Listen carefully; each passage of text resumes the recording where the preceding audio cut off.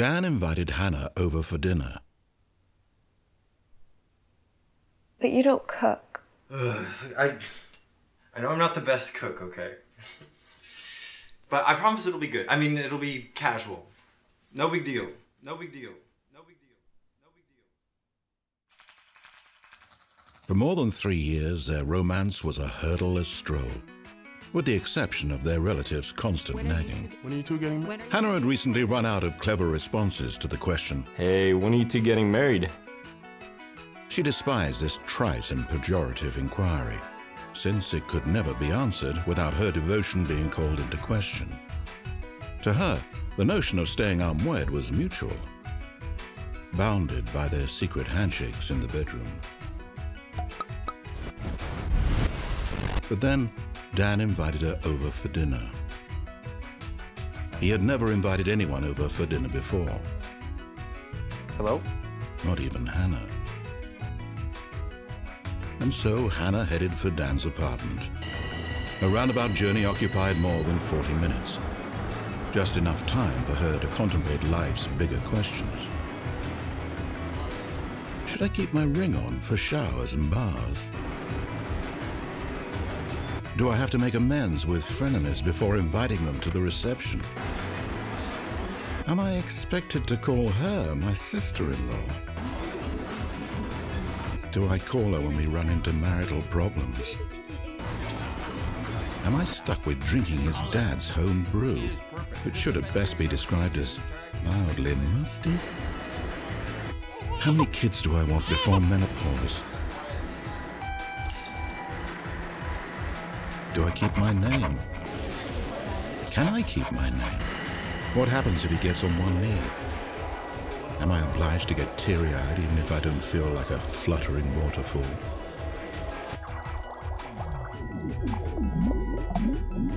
Hannah arrived early and offered help, but Dan instructed her to find a spot on the couch and read a book. She complied. After all, their relationship was stemmed from giving each other personal space and freedom.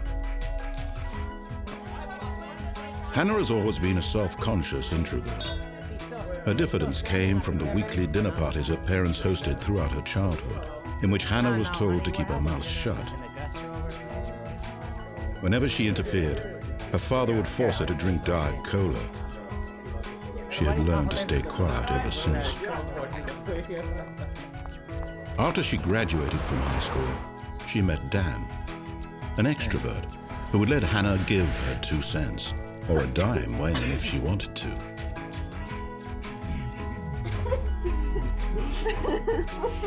The first time Dan met Hannah's parents, awkward hugs and handshakes were exchanged with suspicion.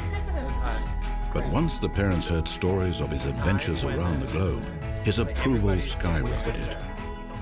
He provided hours of entertainment and received much love and admiration. But the credit should be attributed to the alcoholic beverages. Quadrants of the map missing because she's completely totaled it. It's a $10 word for it. Back in the apartment, Dan cooked, and Hannah read a book about the history of salt. The text was undoubtedly intriguing, she thought. Yet, she couldn't help but to notice the silence. All right, dinner's ready.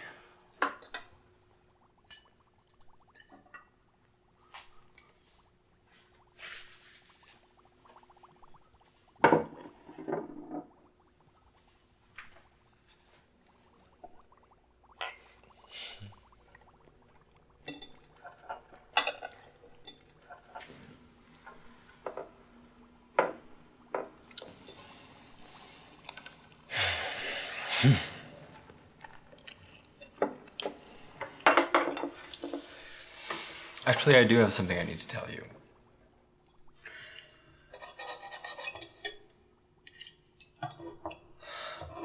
You know what? Let's save it for later. Let's just enjoy the meal.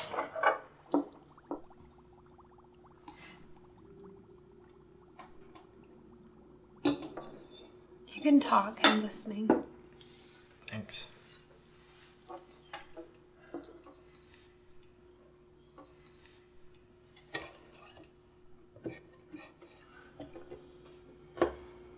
I guess I'm not here to hear you talk. I'm here for the fish.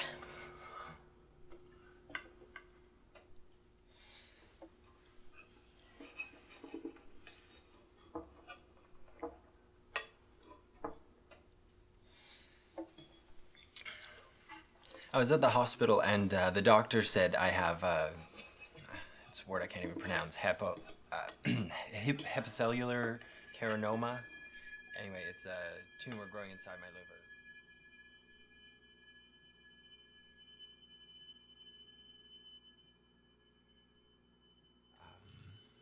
And he said it's cancerous and it might be spreading. I mean, yeah.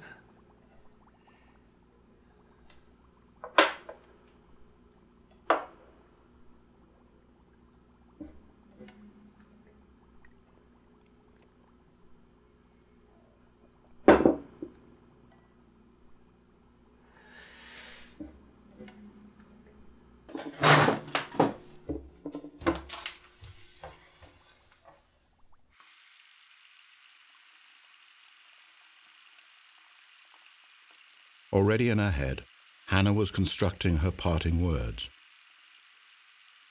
She had exactly 284 days to think of a perfect goodbye, but she wasn't counting.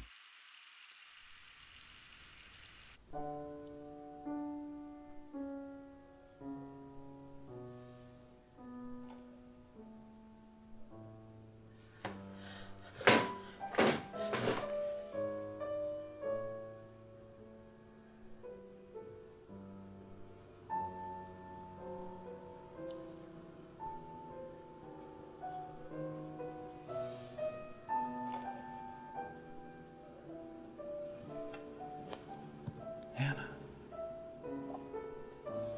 Hey.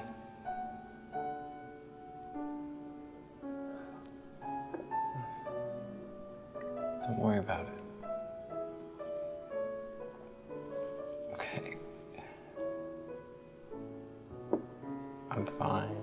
The meal wasn't delicious nor disgusting. It wasn't divine nor gross in taste or in appearance. Should the mushy carrots even be considered food? Who cares? All she saw in front of her was a dying man who invited her over for dinner.